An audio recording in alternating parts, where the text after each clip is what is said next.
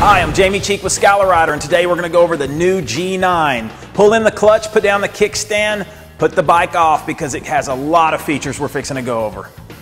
This product actually is really cool. It'll do driver to passenger intercom. It'll do up to 3 bikes, all can talk at the same time. It'll do 4 people on 2 different bikes. Everybody can have one conversation. And a new feature we have, it'll do up to 9 people toggling by voice commands. And remember, it also can do Bluetooth stereo. You can stream your music wirelessly from your A2DP stereo product, being an iPod or your phone. And also, if you don't have one of those, you can run a cable down to it, and it's got the MP3 port on the back. Don't forget FM radio. Let me tell you something really cool about this product. It has voice commands, so if you're just riding down the road, you want to listen to your music that you've hooked up via Bluetooth, you say music on. Oh, and another really cool feature, no more buttons to hold down for pairing. We have a new technology called bump pairing, the first in the industry.